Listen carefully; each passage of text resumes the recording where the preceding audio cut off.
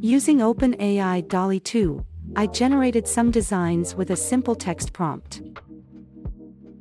I grabbed my MetaQuest VR headset and opened a 3D modeling application called Gravity Sketch VR, importing the images as references, then 3D modeling my own organic chair design, but more bony and skeletal than the porous coral theme that AI produced.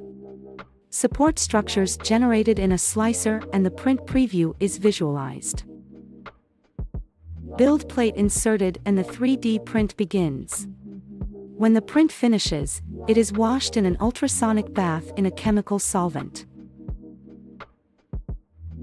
Support structures are snipped away and the print is cured in UV light to produce the final result. A unique chair design as a result of collaboration between humans and AI. Thank you for watching.